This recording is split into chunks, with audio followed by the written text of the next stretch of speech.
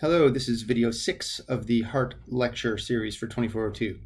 All right, now this graph you see over here on the right, it's sort of a combination graph.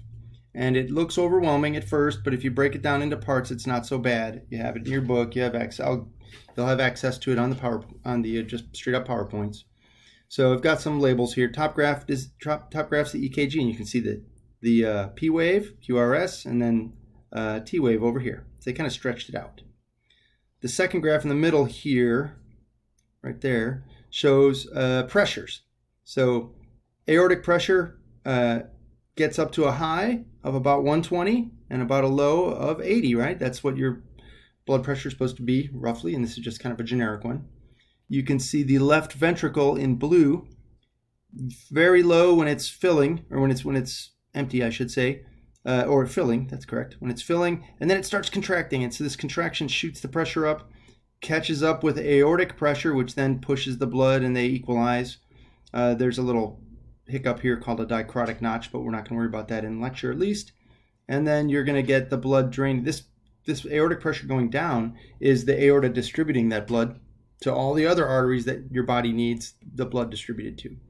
Left atrium just has a couple of little hitches right here, fairly low blood pressure the whole time because it's kind of a passive filling of the ventricle. You kind of top it off right here. If you look at this little bump, like a little bit of top off, and then let the ventricle do the work. Third graph shows volumes of both ventricles that are the same amount gets pumped out of each one. So any given ventricle is filling up, and you can see this is in milliliters. This one's in pressure, millimeters of mercury. Filling up. And it's at its maximum volume, and you can see that at this point the ventricle starts to contract, and as it contracts it pushes the blood out of the ventricle, right?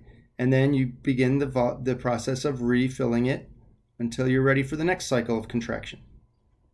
Bottom graph just shows where the blood is, and it's kind of small here, I understand, but you can see the blood flow pathway at which times, and these guys are all synced up, right?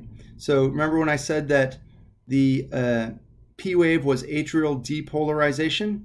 Well, and it says right there, precedes atrial contraction. If I follow it straight down, as that atrium, I'm starting at the beginning of it, beginning of that, and you can see that the atrium the atrium contracts after that. Here's ventricular depolarization.